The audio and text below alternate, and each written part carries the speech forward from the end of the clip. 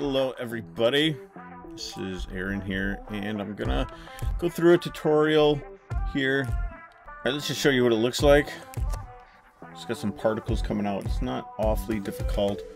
I'm using particular. It's a transition piece from white into what you see, having some fun with particles. Yeah, it was really nice is they actually had the background and the logo separated out. It wasn't in a PowerPoint or anything, so it made this really easy. So let's get started. Start with a timeline. What do we call this? I don't know what, blast. We're using 4K.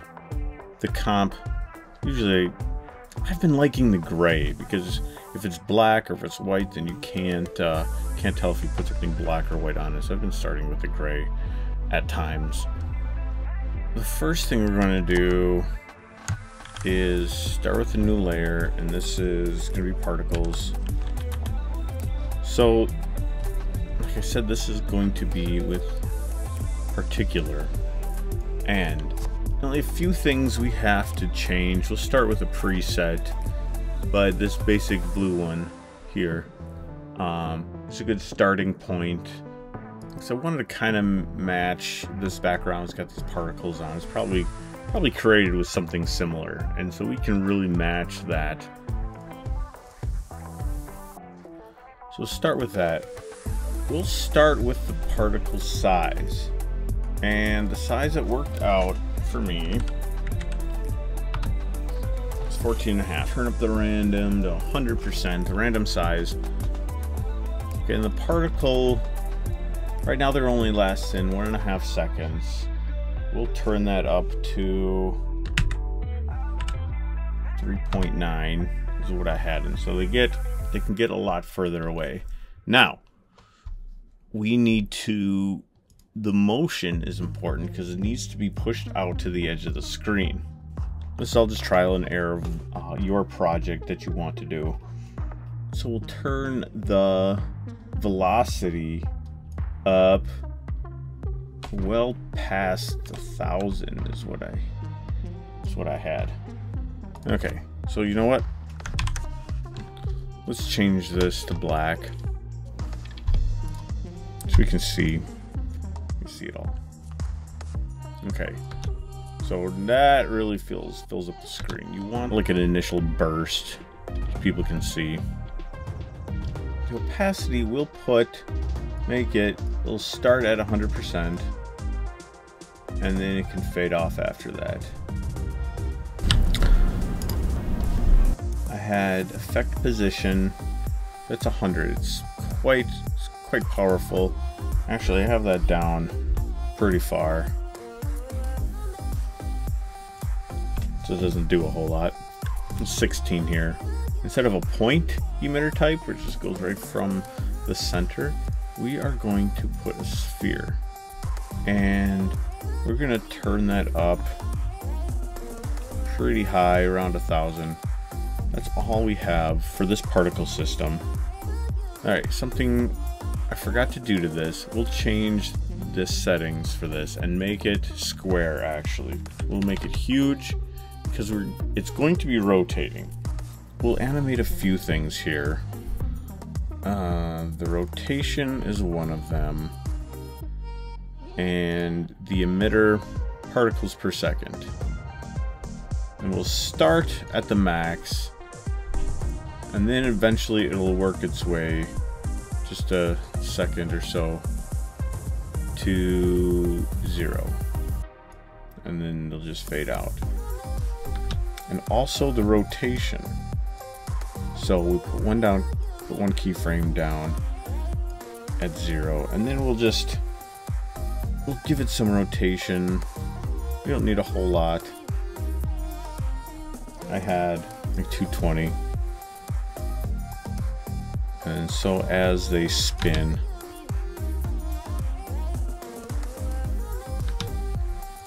we also want to ease that. And even that's quite a drop. So what I like to, I've been using this quite a bit, the keyframe graph editor, and then really make that nice and gradual at stopping. This one can be all the way like so, so it's fast, and then it just really slows down. And actually, I wanted this to go clockwise as it rotates, so instead of this number, we just have a negative that number, and we'll rotate the same amount. A lot from this we can copy onto the next particle emitter. So we're gonna Control D, call this part 1, so particle 1. We can delete this keyframe. That should work, so we can see what's going on in the designer. Now the first thing we do is we do use the point. In the life of the particle, we can end a lot faster at 2 seconds. Velocity I had turned down to 800, and the color we might change to. So apply that, and now right now we have two particle systems doing the exact same thing. And we can shut it off at the exact same time. So this will be on add, but the thing is, you won't see it at all if it's on white, top of white. Adding it, you're not gonna see anything. This one you will. So let's pull that background image in. So you take our color, and let's go from random from gradient. And so we have these different colors. Now instead of the blue, we have all kinds of different colors. And go really light with it. That helped get it to my original look. Then I add glow. I didn't change too much. Turn that threshold to like 28-ish. Radius to 100. Intensity 55. And this just kind of helps blur it out. There's probably other things you could do. That's for this one though, because if we copy this and put it on top of our other one, let's just hide this. This is part 2. Turn this guy off. Oops, turn the ball off. You get a nice little glow. Help blends things together. So I've got both of those. Okay, so the next part really is making this background basically fade into place. So we're going to go with exposure. So just gonna drop some keyframes and blow all of this out. Turn this up.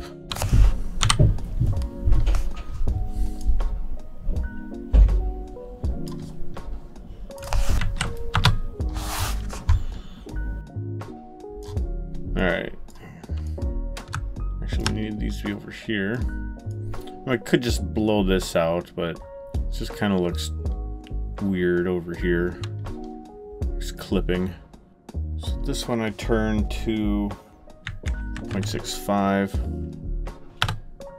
Only because I experimented with it earlier. And you're only seeing the end result.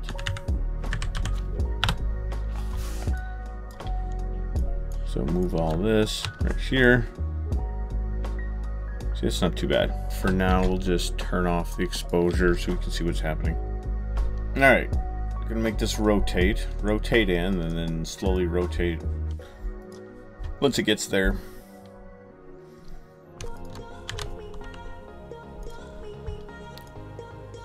So it's gonna start fast, and then you're just gonna size it up a little bit. Scale, nothing huge. Get a lot of rotation. And then after that, it's going to rotate slowly. Of course, my favorite tool is that guy. So we want to smooth this out. We want to go like the same speed the entire time. So it goes fast and then it slows down.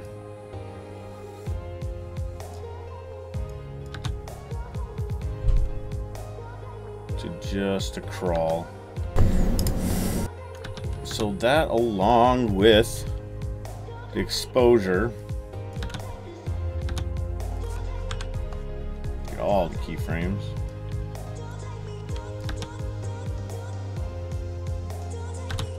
So obviously we should move these keyframes to the start. So how does that look with their other stuff? And that is quite slow. I'm gonna speed this up. It's a little bit more rotation. How does that look with our lines here? I mean, there's some yellow over here I don't really appreciate.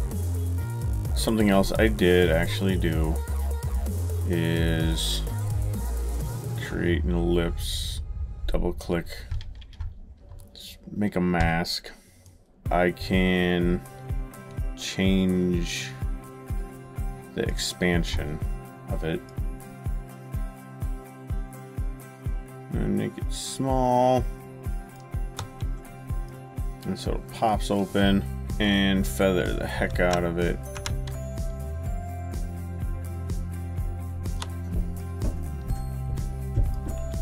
There you go. You just move these keyframes over. Alright, let's put it all together.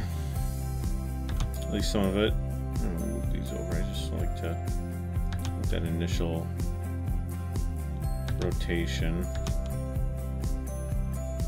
I have these two layers offset, and let's bring in that vault picture, and we'll put it in between the two particle layers. So resize it to something you like. It's a good way to do it. Put it where you like and then animate it from there. And we want like our animation. We have size, rotation. Sure. So this is the two we're dealing with.